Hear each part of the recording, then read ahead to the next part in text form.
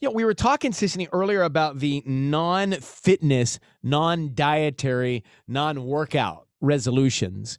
Yeah. And you gave some good ones: regular sleep patterns, getting organized, build a budget, drink water, get hydrated. Mm-hmm. Can really help. So have you come up with one of your own? Yes. So it's more, I don't know. I guess it's kind of just like acting out my resolution this year. And that is to not forget 2020. Because I know it's easy for us to be like, what a terrible year. Let's forget 2020.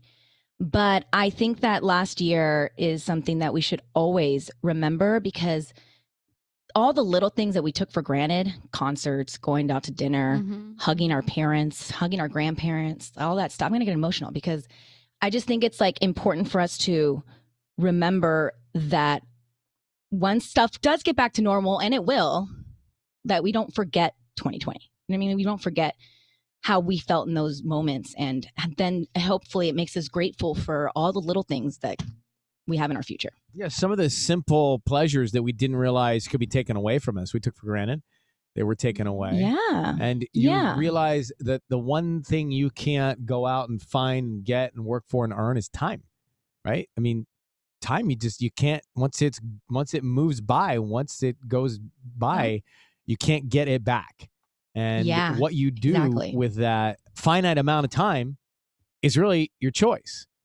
That you can choose. Because there was still a lot of positive for me last year. And the fact that we were able to work from home had me here for many milestones for my kids that I would have for sure missed because I would have been so busy working.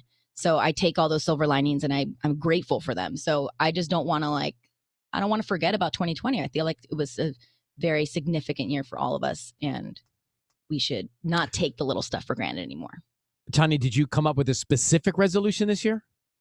It's not it is very specific, but it's not like an action. So for me, I have been reading a lot of self-help books, and the through line that I'm kind of gathering is that the true key to happiness is being present.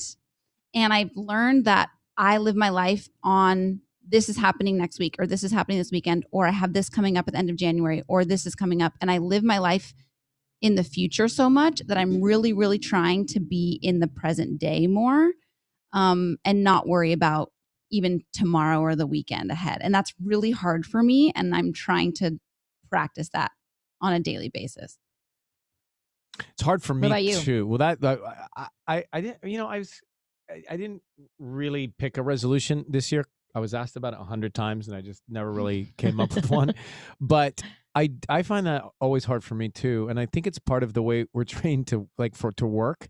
I'm always supposed to know what's next and what's coming up and what we're going to do after this and what's in the next hour and what's at this. And my brain gets like that, and it spills into my real life too, where it's, okay, we're watching this now, but what are we going to do after? And then when we get up, we're going to have coffee, right? And after we have coffee, I'm going to get my bag. I'm going to get my tea. I'm going to go in the car, and I'm going to go to work, or I'm going to stay here. I'm going to go to the room, and I'm going to do the show. And after the show, I've got to get my workout and have my workout. But it's like, all right, Tanya, I'm going to steal yours as well. Thank you for that donation.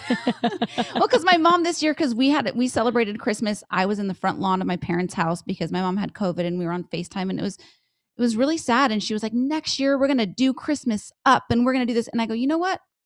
I don't want to think about Christmas next year. Let's think about tomorrow. Although your mom does get me excited when she talks about doing Christmas up. That's kind of exciting right now. That's the problem.